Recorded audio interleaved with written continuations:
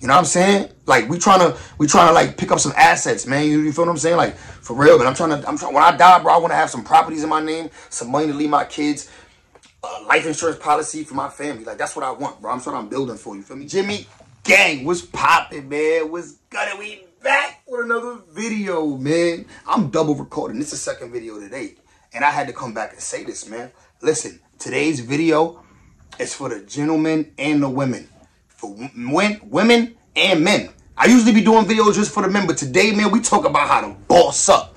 And whether you a female or a male, why not boss up? If you're not where you at, where you think you need to be in life, or got a plan towards getting the way you need to be in life, you need to boss up. So this is what we're going to do, man. That's what we talk about today, all right? Let's get straight into it, because y'all know I try to keep these videos short, because y'all retention span don't be that long. So listen, gang, how to boss up. Boom. Number one, create a realistic savings plan / goal. Create a realistic savings plan / goal. What I mean by that, boom. Listen, no real man, no real boss want to be calling somebody when they get an emergency. Like, oh, you got a flat tire, you got to buy a new tire. You need $300, $400, $500 right now. You don't got it in your savings account. You can't afford to put that up. That's not cool, bro. That's not okay. You know what I'm saying? Like, bro, I ain't gonna lie. We should try to have at least 6 months of expenses in our savings account. That should be the goal. I work for a financial industry, so I'm just telling you what, you know what I'm saying, what you should have. You know what I'm saying? And because I know that's what you should have, that's what I aspire to have. You understand? You should have at least 6 months of your bills, all of your bills available in your savings. Or if not in your savings, somewhere making money. You know what I mean? But really that should be liquid money, because you should have some other money that's invested. But we starting small, bro. We starting small. And I don't want to give y'all too much gibberish bank talk. We talking nigga shit, you know what I'm saying? It's me and you here. You know what I'm saying? Me and you, bro, or me and you, sis, whichever one that's watching. You know what I'm saying? So basically, create a realistic savings plan, a realistic savings goal. Put a timeline on that goal. Have a plan of what you're going to do with that money. Obviously, some of it, if you don't even have money right now for emergency, the first thing you should be doing is putting emergency money up. Emergency money. Like, yo, bros, listen, man, you know you don't, all y'all been there. If y'all like me, you've been there before. You don't have to call somebody because you needed something. Like, and shout out to them that if they was there for you when you needed it, shout out to them. Shout out to my bro Jayami, man. Shout out to my bro Major, man. Shout out to my bro Mike, man. Shout out to, you know what I'm saying? Shout out to my bro Matt, man. Shout out to all the niggas who, you know what I'm saying, throughout my younger years and shit that I went through, bro.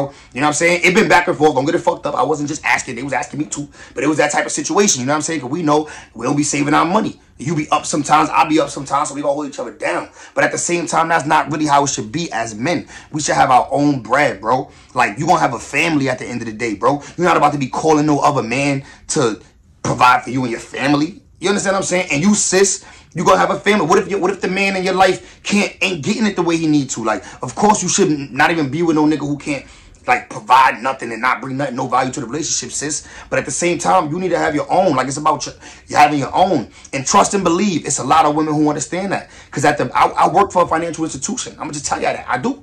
You know what I'm saying? You know how many women, like, I know that when a relationship over, they come in crying and grieving and trying to get a loan because they left alone. But then there's also like the 20% of women, the smart women, that got a whole savings account on the side. They got a whole savings account on the side where they got their own money. God forbid something happened, they got some bread. They not stuck out here calling that. You know what I'm saying? So that's number one. Boom. Make sure you got emergency savings, yo. This should start with emergency savings. Every adult, bro, like, we touching 30, man. I'm 30. You know what I'm saying? So if you 30, bro, if you touching 30, you around 30, you should have emergency savings, bro. There's no excuse. So get on that ASAP, bro. I don't want to see you out here, and then you're going to be mad when people telling you no. When you call them like, yo, bro, can I get this? Can I borrow that? Nah, bro, I ain't got it, man. My kids need this. Nah, bro, I ain't got it, man. I just helped my mom. You're going to be mad then. You know what I'm saying? So, bro, just start a savings plan. Now, I'm going to help you with that. Listen, first of all, know how much. You got to start calculating your math. You got to start doing math in your life. The only way your life going to get better is if you start doing math to figure out how you could progress. So, for one, figure out how much you make after taxes, right? Then figure out how much you pay in bills after taxes. Then calculate the miscellaneous stuff. Figure out how much you actually have left after the bubble. So after all the back end, after everything, your bills, your weed smoking, your food, you might have went on a date, you might have took a bitch bowling, you might have, calculate how much you're going to have left for sure. You know you're going to have this amount left that you just be spending anyway, but you be having it. You could save this. If that amount is $400, $500, If it's 500, take 250 of that and just make sure you automatically saving it. Boom.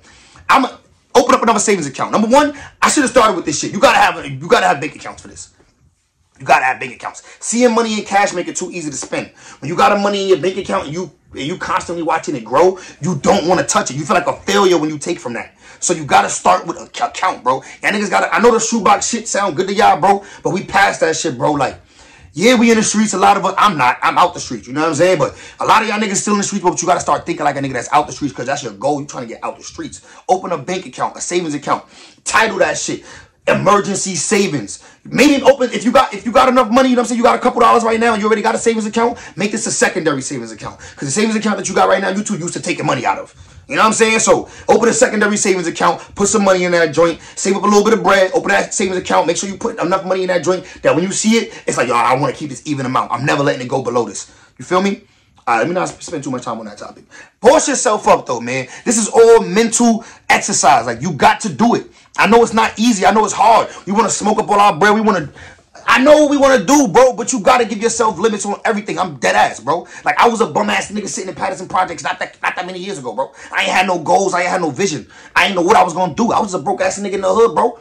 You know what I'm saying, bro? But mentally, I woke up, and I want y'all to wake up, too, you heard? Y'all niggas, a lot of y'all niggas is from where I'm from. Y'all watching this shit. Y'all know where I came from. Dirty, dusty, nigga, but I always got bitches, nigga. I was sleeping on my sister's kitchen floor and still had bitches, nigga. Don't get it fucked up. You could, no matter where you at right now, my nigga, you could come up. You heard, gang? No matter where you at, you could come up, gang. That's a fact.